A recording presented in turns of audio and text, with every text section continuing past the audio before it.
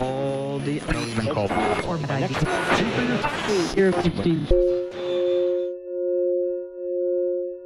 What's hard for me to talk about is the philosophy, you know, sort of when it's so obvious to me, but it's hard to talk about.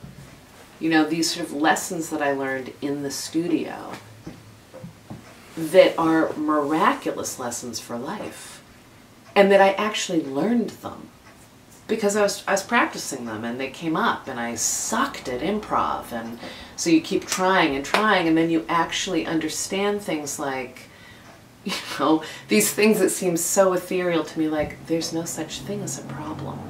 There's only your relationship to the problem. Well, that's something you can read in a Zen Buddhist book and I think, yeah, it sounds great. Sounds good, yeah. But it's not a felt experience. Cognitively, I think, oh, that sounds nice concept. But when you're a practicing improviser, it's not a concept. You have to know that and be practicing that or you suck. You can't do it.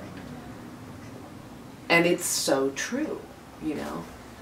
Oh, I never forget when I first started doing action theater, and I'm amazed that Ruth has put up with me for 20 years, because I think I'm still quite bad at it. I was paralyzed. I couldn't do anything. Nothing. I couldn't open my mouth.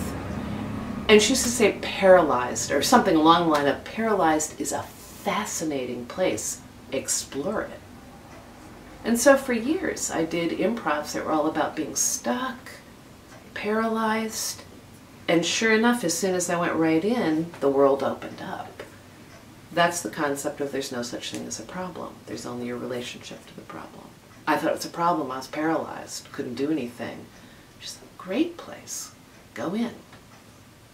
You know, or the person who's in their head, it's like, oh, go into that head, 100%. Or my students will be like, I'm tired. I'm like, great.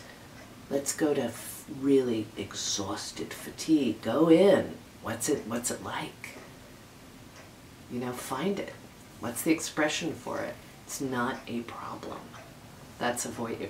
So the simple concepts, it's exciting to learn them.